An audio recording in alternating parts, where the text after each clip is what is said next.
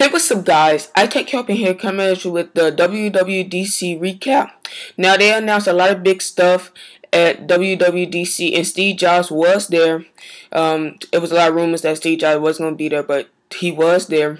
And then announced iOS 5, OS X Lion, and Icloud. So, without further ado, get into all of this.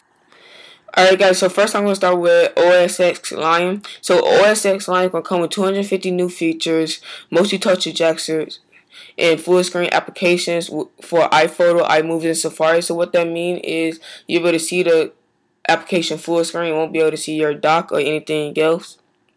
It will come with mission control, Launchpad, and what Launchpad is kind of like this a little screen where you can see all your applications at once, so you don't have to go to a folder or anything. It'll come to a resume feature where you can resume any application. This how you left it. So if you quit and open back up and resume, this how you left it. And all this would be for $29.99. And that's a big thing about Mac OS Lion, that it's gonna be under 30 bucks. So I think everybody gonna be able to get this. They usually, like with Windows, it used to be like $100, $200, but this would be for 30 bucks. So I think a lot more people is going to be moving to OS Lion, and I will be picking this up, and it will be coming through the Mac App Store for 4 gigabytes. You're just going to download for 4 gigabytes on your Mac, and all this will be available in July. So that's pretty much all the big things that come with OS X Lion. When we talk about iOS 5, they did a lot with iOS 5 at the WWDC.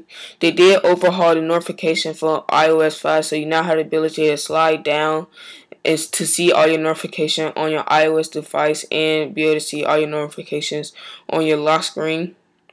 They did integrate Twitter a little bit more into iOS 5, so now you can just sign in through your general settings app to be signed into all your Twitter application, and you will be able to go to the camera app and tweet out photos that you just taken. They did a couple other things, but I don't want to make this video too long to iOS 5.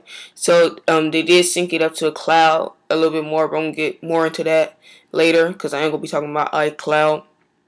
Now iOS 5 will be coming in the fall, and it will be coming to iPhone 3GS, the iPhone 4, of course, the iPad 1, and the iPad 2, and the iPod Touch 3rd and 4th generation. So that's pretty much big things that happened with iOS 5, but now I'm getting to iCloud, which is everybody been waiting for.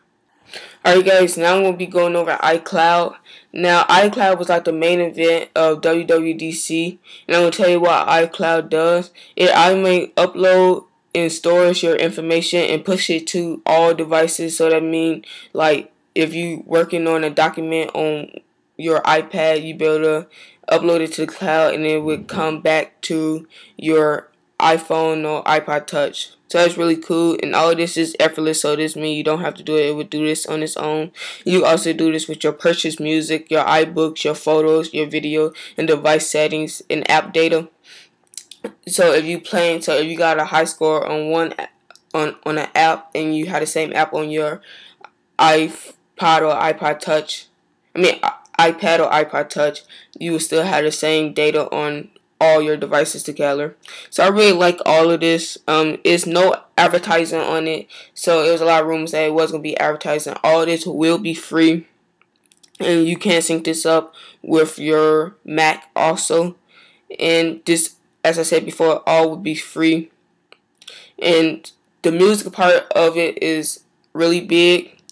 And I'm gonna go over photo stream real quick, where you could take up to 1,000 photos and upload it to the cloud, and it will store for 30 days. So that's really cool. I mean, iCloud is a lot to go over about iCloud, and I'm not gonna go over all of it. I'm just gonna leave the articles to all these things below. I'm just gonna wrap up this video. So that's pretty much it for all this stuff: iCloud, OS Lion, and iOS 5. If you want to read more about it, I will have a link below. And that's pretty much it. That's pretty much it for this video, and I hope to see you in the next one. Okay, guys, bye.